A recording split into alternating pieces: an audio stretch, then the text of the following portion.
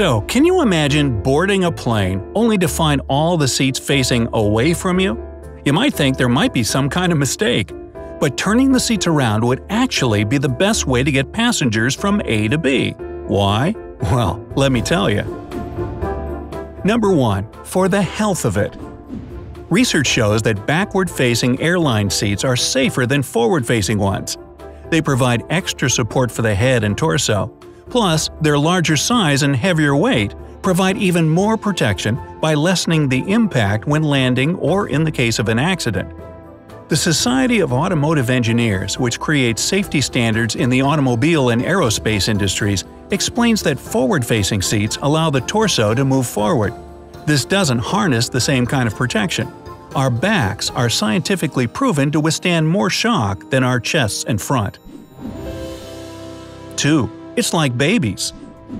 Babies and toddlers are supposed to sit in rear-facing car seats until they're at least 2 years old. You ever wonder why that is? Because it's much safer. Statistics show that rear-facing seats reduce the risk of injury by more than 70%. This is the same argument for rear-facing airline seats. If an airplane has to come to a sudden stop, like when it's landing or, in the worst-case scenario, it crashes into something, the impact is far less intense on the passengers. Number 3. It saves space. Airlines that have included backward-facing seats in their business class have been able to fit 80 more seats in the cabin. Travelers also benefited from an increased amount of space between seats overall, up to 15% with an added 4 inches of legroom. Whoa! A recent patent suggested an economy-class cabin hexagon with an alternating forward and backward-facing seats. A perk? The seats can easily be folded up. The downside? Looks pretty awkward for the person sitting in the middle. Plus, do they not have armrests? Oh, brother.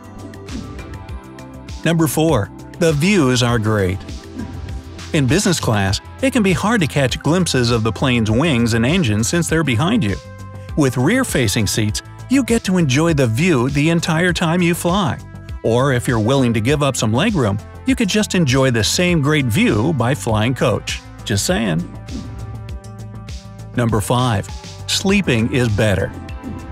Airplanes are naturally angled up a degree or two when in flight.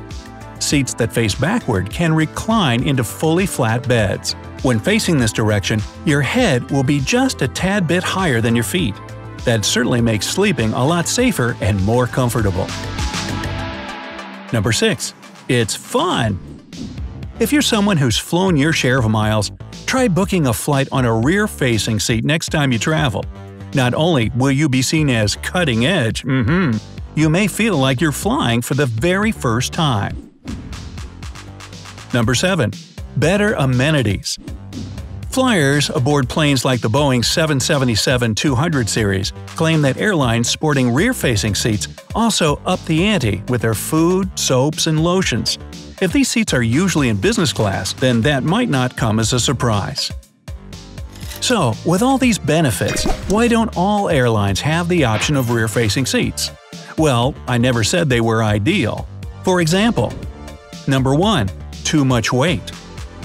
Because rear-facing seats are heavier than forward-facing ones, this adds weight to the plane. More weight to the aircraft means more fuel consumption, which usually translates into pricier tickets. The price per seat would be considerably higher, and probably not an option for economy flyers. 2. No privacy.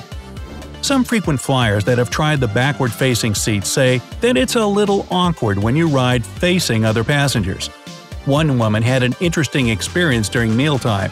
She sat in the last row of business facing coach.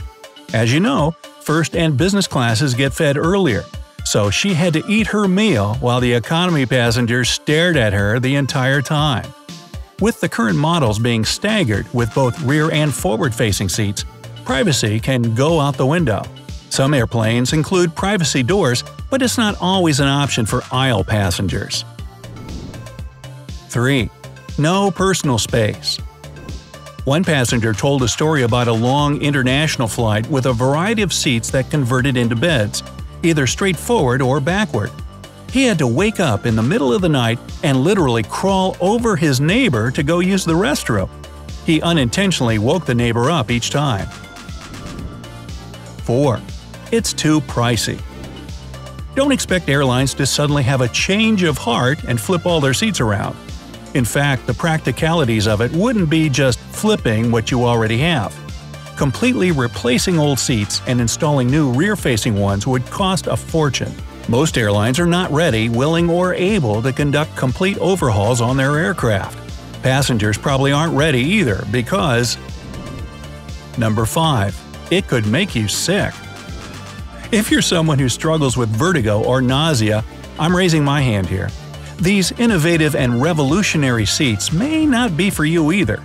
The shift your body experiences while taking off and landing facing the opposite end of the plane may be too much for your inner ear to handle. Such passengers have reported being sick and feeling queasy throughout the rest of their flight.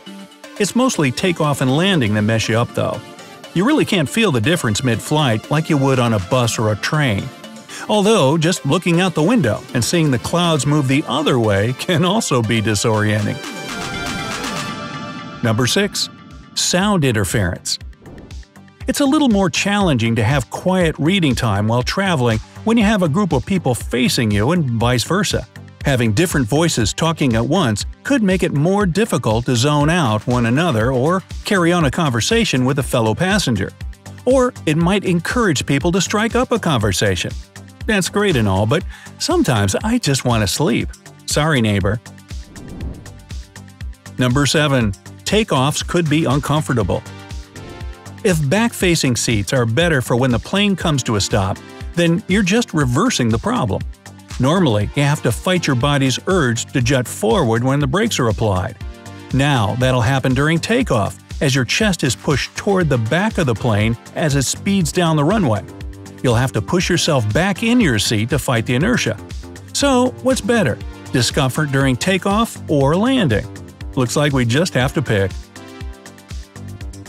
Number 8. It's a heavy issue. Remember that rear-facing seats are heavier? Apparently, one airline was so concerned about fuel consumption that they specifically asked flight crew members to watch their weight. Well, seems to me like there should be less offensive ways to cut fuel costs, and keeping the lighter front-facing seats could be a start. Number 9. People wouldn't want them. Studies done on various forms of transportation show that most people choose forward-facing seats. Whether they're traveling by train, bus, or plane, it seems the position they're most familiar with is the one they feel comfortable choosing. Would they ever just get used to flying the other way around? We might never know. Number 10. Experiments are too much of a risk. Completely redoing seating arrangements on board would be risky and may not guarantee revenue. Southwest Airlines provided lounge seating for a season. It might have worked nicely when families wanted to sit together, but the same issues kept popping up. The airline reported that people either loved or couldn't stand the lounge seating arrangement. If you think all of this sounds bad, one airplane model had a stand-up pattern, a suggestion that flyers stand up while traveling to maximize space. Luckily, it didn't make it past the idea stage. Hey, I wouldn't stand for that, would you? Don't worry though, there are plenty of things airlines do get right. Ever notice how most cabin interiors are blue? It's a calming color, specifically chosen to put travelers at ease, since flying causes anxiety for many. We can rest assured that airlines and aircraft engineers are always working to improve our travel experience and pack more of us into less space, but comfortably. Still, would you be willing to fly sitting backward or standing up? Let me know down below. And if you learned something new today, then give the video a like and share it with a friend. Here are some other cool videos I think you'll enjoy.